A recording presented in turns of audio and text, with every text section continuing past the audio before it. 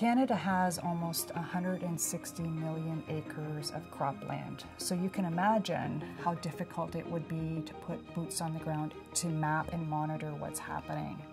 My name is Heather McNairn. I'm a research scientist at Agriculture and Agri-Food Canada.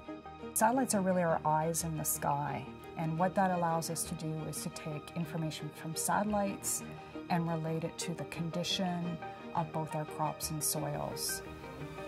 We've developed this methodology where we can estimate how much water is in the soil using radar satellites. If we have too much water in the soil or not enough water, it creates risk. So on one hand, we could have drought, on the other hand, we could have flooding, or we could have a situation where it's extremely wet and that creates a disease in the field. As humanity in general, we have the earth to take care of. We have to do that in a very sustainable way.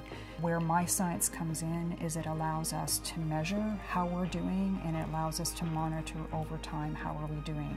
Are we being good stewards of the earth, and are we being good stewards of our resources?